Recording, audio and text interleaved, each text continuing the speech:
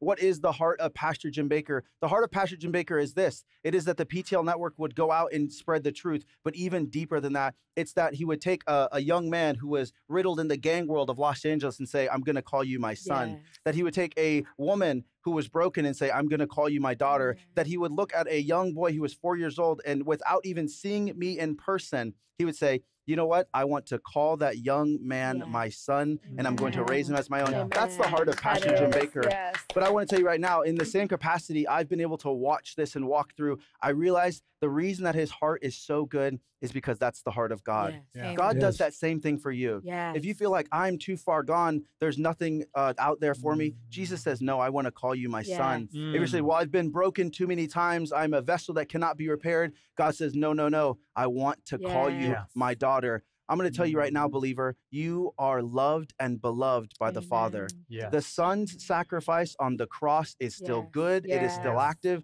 and it is still ready to redeem and restore you back into your fullness of Christ. Now, Mondo, one thing I love about Dad is that he always wants us. He says, spread the gospel. I said, well, that's what we're here for. It's what we're here to do. But he always says, you need to tell the people what's happening around the world, too. That's right. Listen, I'm going to give you 2 messages from your friend Jim Bakker. Number 1, he said, tell my friends, tell my partners, they must forgive.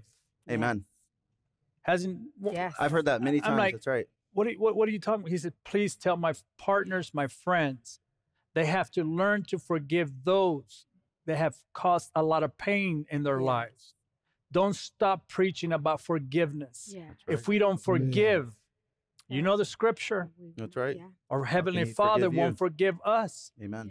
We have to learn to forgive. As I watched this man for the last 26 years, forgive everyone from the past that put him in prison, those that came against him, those that stood against him, those that spoke against him. I have watched them literally. And sometimes I would say, we got to get even. We got to, you know. He said, no, we can't do vengeance in our way. We have to do it God's way. God's way is to forgive. Amazing.